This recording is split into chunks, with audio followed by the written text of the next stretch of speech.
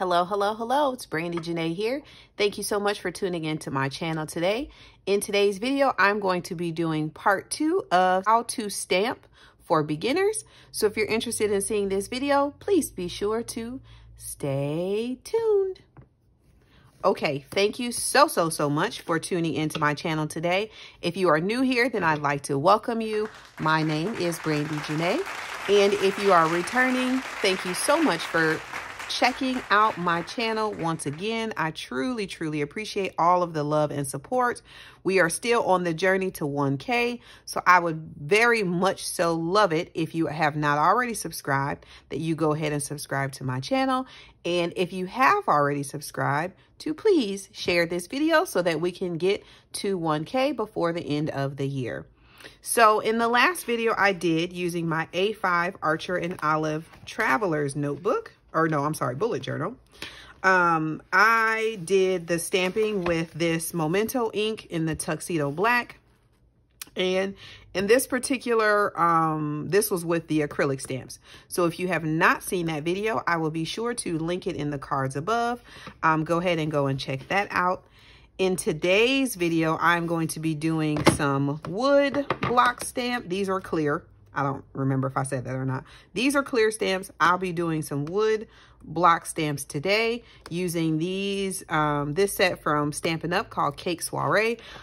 Just like with the other ones, I really don't know if this is available or not still. But they have lots of different wood, you know, block stamps that you can choose from. And then I also purchased these alphabet and numbers and symbol stamps from Amazon. So I will be stamping with these as well, just because there's something that I want to show you. And then for the ink, this time I decided to use this classic stamping pad from Stampin' Up, and the color is Tranquil Tide. So first thing is I'm going to use this stamp, and it's just a regular floral stamp.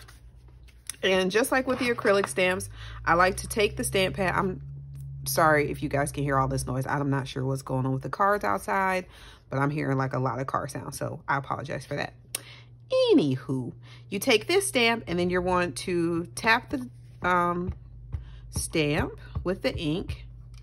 And again, I like to check around the edges just to make sure that I don't have any excess ink on there, just because I don't want that to accidentally get on my paper.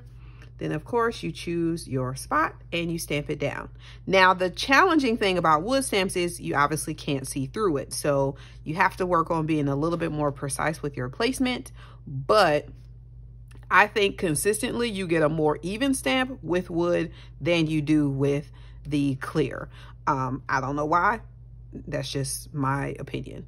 And the other cool thing is if you take the stamp and then you stamp it again, and then you stamp it again, you almost get this like ombre effect.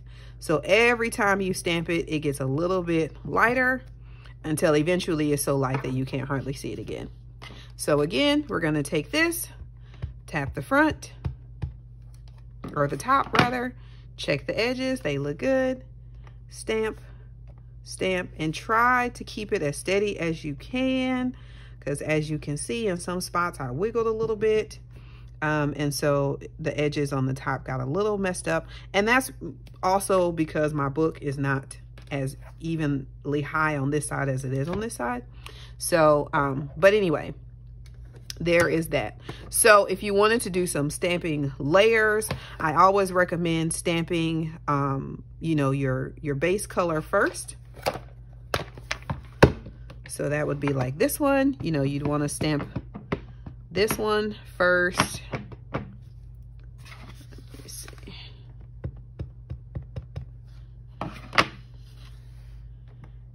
And then theoretically you'd have another color that you can put on top of this color, so you can get the whole like layered look.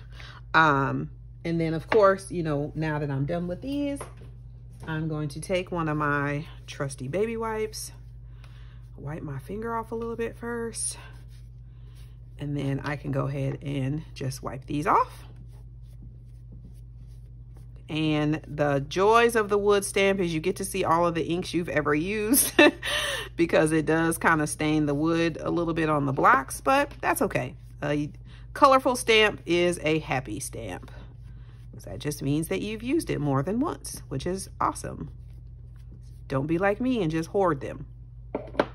All right, and then this is the one that I wanted to show you guys because this is the one that, like, in the bullet journal community, I've seen a lot where they use the letters or the numbers or whatever. And, you know, these are a little bit more finicky because they have, they're not as deeply cut as like this one. So if I lightly tap this one, and then check it, I don't see any ink around the edges. And so when I stamp it, you get a beautiful number 1. Now, this time, I'm not going to be so light with my inking, and I'm not going to check my edges, which is going to stress me out, but you know, it's for video purposes only. Then when I stamp it, you get the line around the edge, and that drives me insane. So again, if I take this stamp and I literally just stamp down, which is what most people do, you know, just stamp down on here, then you continue to get more of a box, you know, and depending on how hard you push determines how much more of this box you have. So, I mean, unless you're making like Uno cards, I would suggest, you know, tilting it this way, wiping off the edge. And again, you can use your finger, you can use a baby wipe, you can use tissue, whatever tickles your fancy. And then, oh, I must have wiped it off, sorry. And then stamping it so that you get a number and not the box around it. So anyway, that is it for that. Let me know in the comments below, what is your favorite type of stamp? Are you a wood stamp person, or do you like the clear stamps more? And then if so, what type of ink do you prefer to use? It looks like in this book you really need to use like a water-based ink, because I know when I was using the Memento, there was a lot of ghosting and even some you know, see-through on the other side, like it bled through a little bit. Whereas on this one with the Stampin' Up ink, there's no ghosting or bleeding. So it looks like, because this is a water-based ink, that it works better in this particular book, just like all the other water-based products.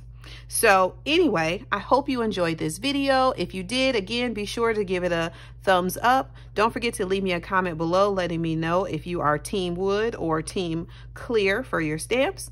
And if you have not done so, I would love for you to subscribe to my channel.